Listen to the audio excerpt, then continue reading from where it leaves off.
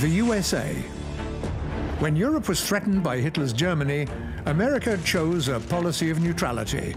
The country neither joined the countries which were at war with Nazism, nor did it give them any aid.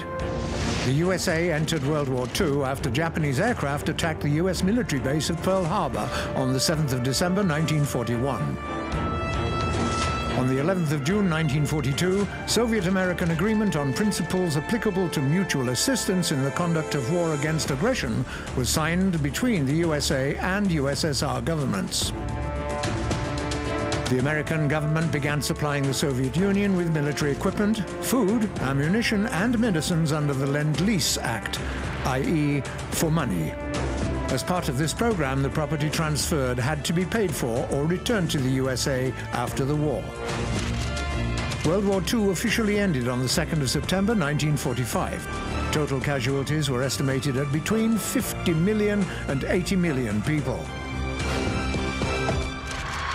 The economics of all the countries involved in the war were destroyed, except for the United States. After all, for them, this war, like all wars that followed, was just business. Already in the 20th century, during the Cold War, America began to conduct propaganda that distorted history. For example, Americans are convinced that it was the United States that won World War II. And this despite the fact that the Allies' Second Front was not opened until 1944, when the Soviet victory was already evident.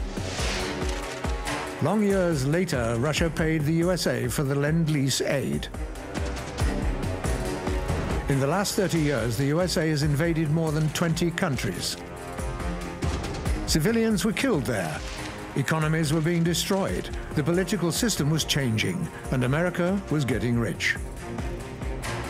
And now the USA has imposed the toughest sanctions on Russia, portraying it as an aggressor.